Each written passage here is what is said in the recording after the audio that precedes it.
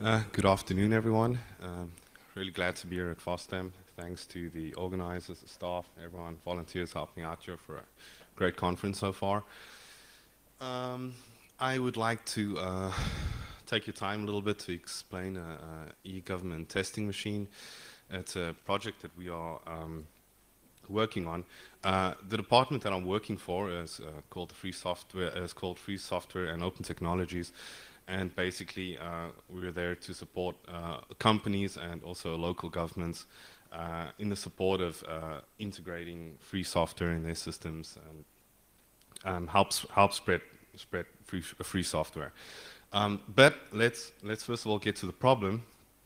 Now, the problem is, I'm sure here there are people from different European countries, and that we know. Where's my laser pointer? Okay, there we go. That everything has gone online. Our governments are really pushing to make all their services accessible online, which is a good thing. We just have to make sure that all these services can be accessed using GNU Linux OpenBSD systems. Now, our system, at least in Bolzano, is using a smart card to log in. I think that most of the European countries all pretty much have the same. Oh damn! I think my camera just crashed there. Oh dear. Okay. Well, at anyway, it looks like this. I hope you guys at the back can see. It's just got my name on it and a little chip there.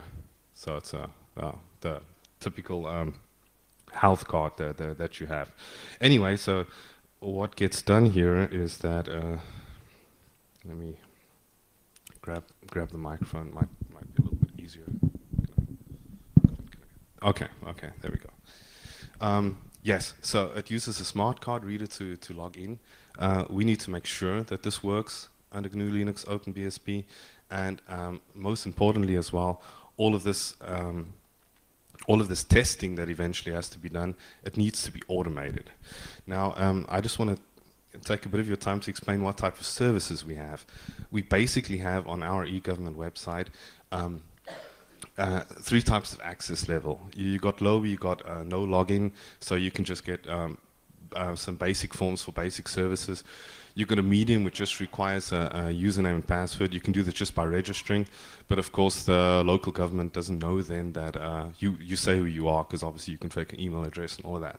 And then you've got a higher level, and this is really with your smart card. You've registered, you've gone to the officials and said, look, this is who I am.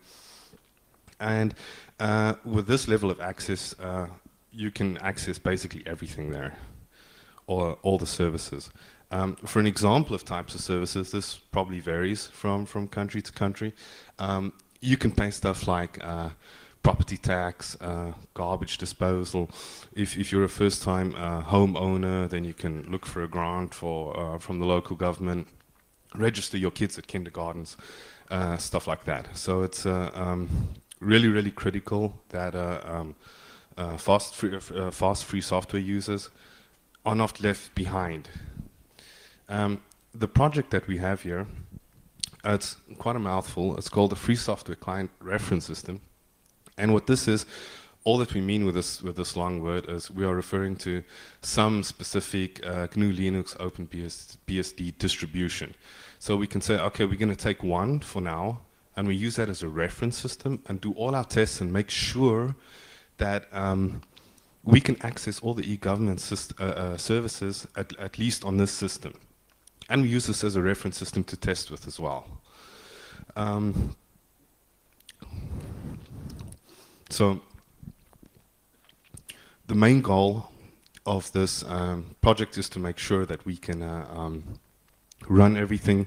Everything can be accessed, all services can be accessed, and this of course must all be automated. Now, I've got a video running in the background, just having a screencast of what's going on. Pretty much all of you guys here are using Linux, and I'm sure that you use Bash and cron to automate a lot of your jobs, to automate a lot of your work. Me personally, I'm quite lazy, and I like to automate as much as I can. So backups and renaming your MP3s, whatever, you know. So This is just how everything basically got started. I needed to find a way now to make tests, to automate tests, and so I started fiddling around. We started fiddling around with Bash, with Bash scripts, and all that we're essentially doing here is we're starting up a virtual machine, VirtualBox. This is a default vanilla Ubuntu installation. There's nothing extraordinary here. The only thing that we did have to do to make sure that we can use this for testing e-government sites was to install the smart card readers. Now, the smart card readers are provided free of charge. I don't know if anyone knows, it's made by Minilector. The good thing is we have all the free software in the main software repositories for your main distribution. So they are in the software channels. You just have to yum them or apt-get them, and you can. This is PCSD, CCID. I'll go into that later. There's a couple of packages you need to install. Once that's installed, your smart card reader works out the box. Well, it's plug and play.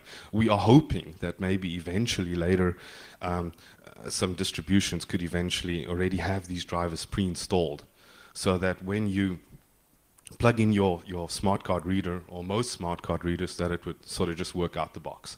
That would be nice. What we're doing over here now, we've started up the virtual machine. We fired up the e-government website.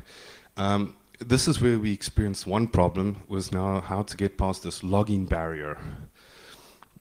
You won't be able to see it running over there, but if anyone's familiar with a tool called Seculai, we're using Seculai to get past this problem. And what it's doing is that it's emulating the user by clicking on the button and filling in the PIN code. Once you've got this, I just blurred out the information on there. Once you got this and you accept the certificate, you've authenticated with municipal services, and this is now my personal area. And over here, this is where I can do all my things like pay my property taxes and all of that. Now, from here on, this is where we could start using Selenium to do the tests. The bulk of the work is certainly done by Selenium. I'm no Selenium expert. I'm hoping that someone eventually could give pointers on how to do really good tests in Selenium. But essentially, everything starts running from here. We've got quite a lot of services that we need to test, so we need to go through them. Writing the test in Selenium does take time. It is a lot of work, but we feel, at least on our solution, that it's a good way to it's worth the effort. It's worth the effort to write the test, because we can reuse them, and if something changes, then you don't have a lot of work to fix it up. Okay. Yeah, you can see Selenium's running now. It started up. We used Bash to copy over the Selenium jar file, test cases, test suites. All of it is pushed over to the guest operating system.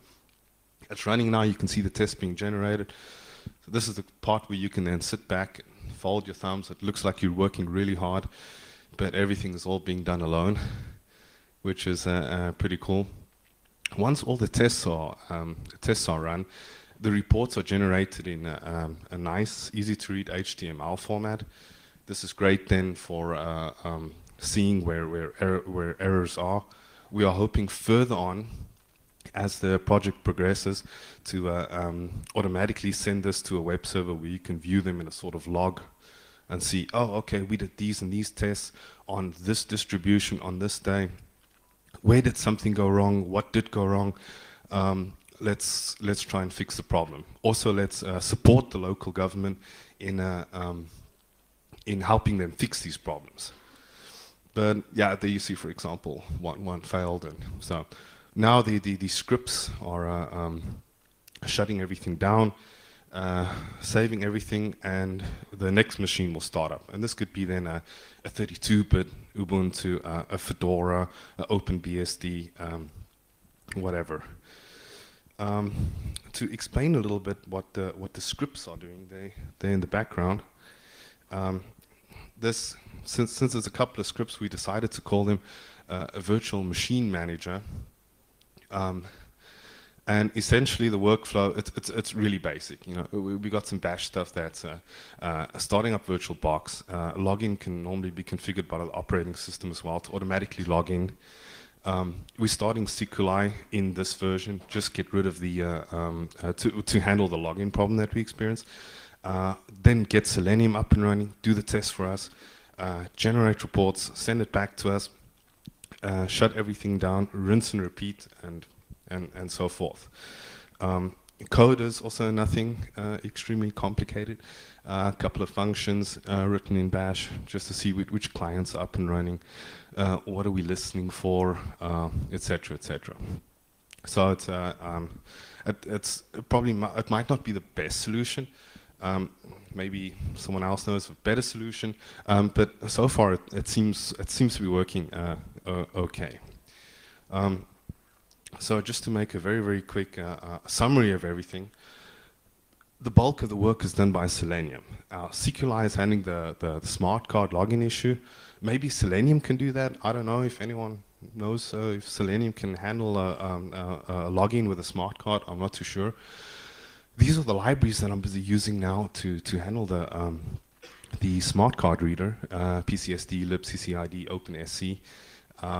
All to be found, all free software. Many thanks to the guys who wrote them. They work really well. What's critical for us for automating this and also for using VirtualBox is that when updates are coming out, if there's a new kernel update or a distribution upgrade or something like that, we can automate this, we can test it. And after the update, still see if everything is working. So can we still use the smart card reader to log in? The services should generally be okay, but hey, you never know. That's why we're there to test. And through this, we can then make sure, at least for the for free software users, that they pretty much always have access to the e-government services. Critical about this is all needs to be automated because you can't have people really sitting there and doing this every day. It must all run alone, and it must all run alone in the background. The good thing is now that the government has moved to the web. They have made the initiative as well to not leave out free software users. This is critical. We really hope that that it spreads on to different European regions and governments as well.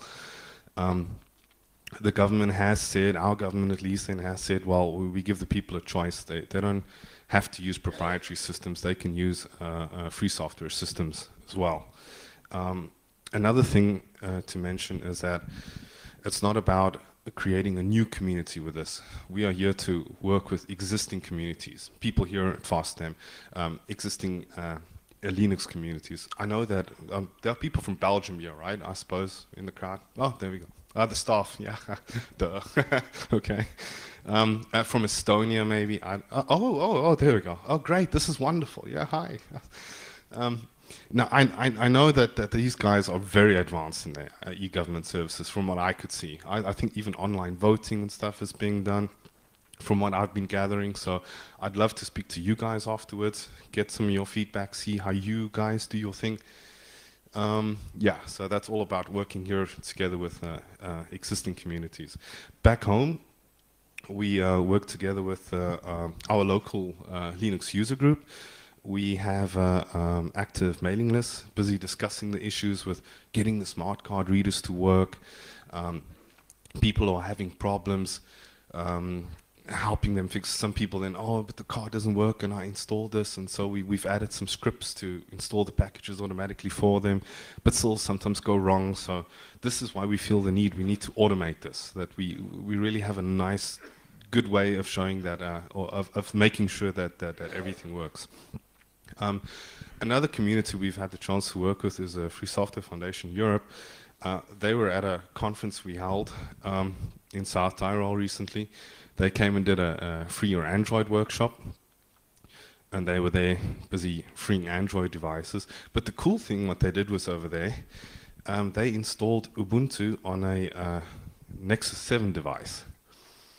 So the nice thing about this now is, because it's Ubuntu that's been ported to the Nexus 7, most of the software channels are already available. So it was pretty easy just installing the drivers for the card reader here, and then using a micro USB to USB adapter.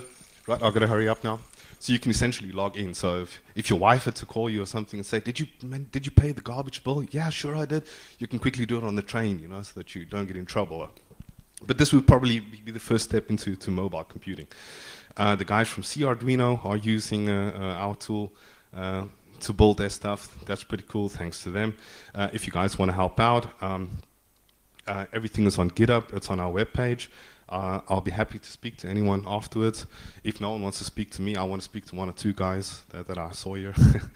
But yes, thank you everyone very much for your time, and hope to see you at GitHub on our webpage. And thanks a lot.